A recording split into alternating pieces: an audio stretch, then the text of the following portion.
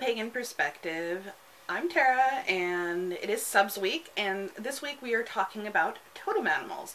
So I will put in the description box like the topic and what we'll cover with totem animals, but for me, my experience with totem animals are not extremely extensive. I believe I know what my totem animals are, at least for now. I do believe that they're not something that has to always be your totem animal. I think for some they change over time and experience. Like you may have a dog for the beginning of your spiritual path, and then it might change to a horse down the road. For me, I think I will have two very constant totem animals, and that would be cat, which I think is for a lot of witches. Cats are kind of associated with witches pretty strongly, and it's extremely common. Or a feline of some sort. And the other one is snakes, which I had mentioned in the last Subs Week we did for St. Patrick's Day and All Snakes Day. For me, I don't do too much active work with them. I think for me, a lot of them are symbolism. Some believe totem animals can be more of like a spiritual, intangible, but kind of a spirit guidey, ghosty type feel. For me, I don't believe that. I think totem animals are more that they're here in reality, or they are a symbol.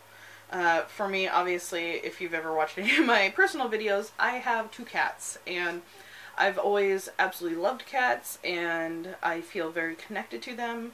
I'm a big animal person in general, but cats have been a constant in my life.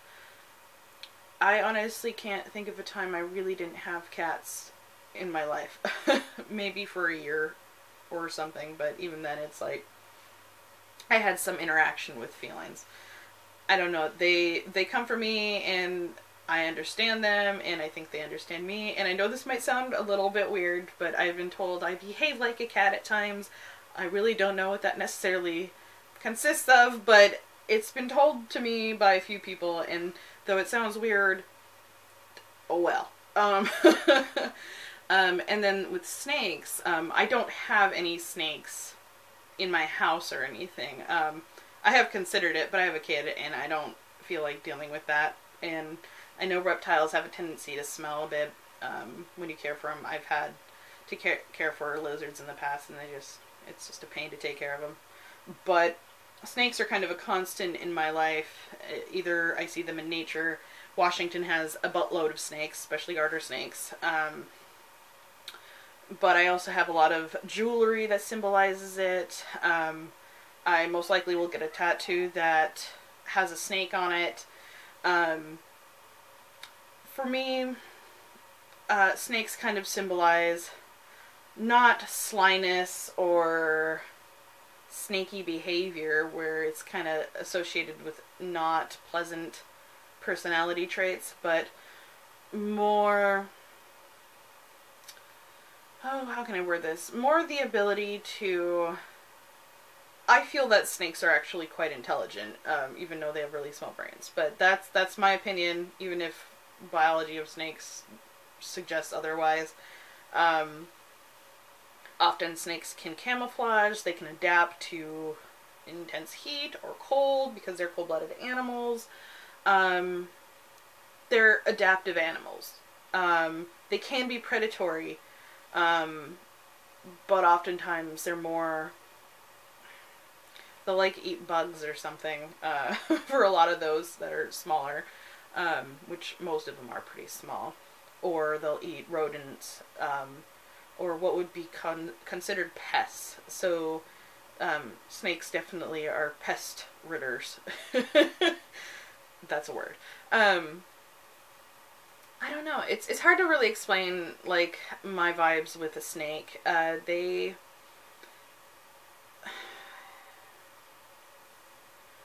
feel like snakes can always get through things. Like snakes can climb trees by doing, I don't even know how, but with their muscle control. Snakes can be in the ground, under rocks. As I said, they can camouflage at times or adapt to certain places. They're ever changing. They shed fairly regularly. They can live quite a long time depending on what species it is. But yeah, I think for me it's mostly the adaptable aspect of snakes. And for cats, it's definitely the intelligence, and I also equate them to spiritual animals, as in, like the Egyptians really, really love their cats in a spiritual way. I'll have to look into more about that, but on the surface, that's what it is. Cats tend to like being around when people are doing path working or magic. I don't know if they find it interesting or if they're just drawn to it. But that's kind of what cats are for me as a totem animal. But I don't really actively use them symbolically or actively in any of my workings as a witch. Just either on a very rare occasion, maybe as a symbol, but my active practice, there's nothing I really have them involved with, and I certainly wouldn't do any like sacrifice of any animal, even though some may do that. I respect that. That's you though. I find it interesting when people talk about their totem animals, and they have very different perspectives on what that means to them, as you've seen during the week. That some feel that they are more of a spiritual, like, entity rather than actual being or a symbol. It differs from person to person and from path to path. But yeah, I think that's about all I've got to say on this topic. But if you have any questions, feel free to ask below, and I could maybe express a little bit more in detail if you guys have any specific areas you want me to cover with how I feel about totem animals. So I'll talk to you guys later.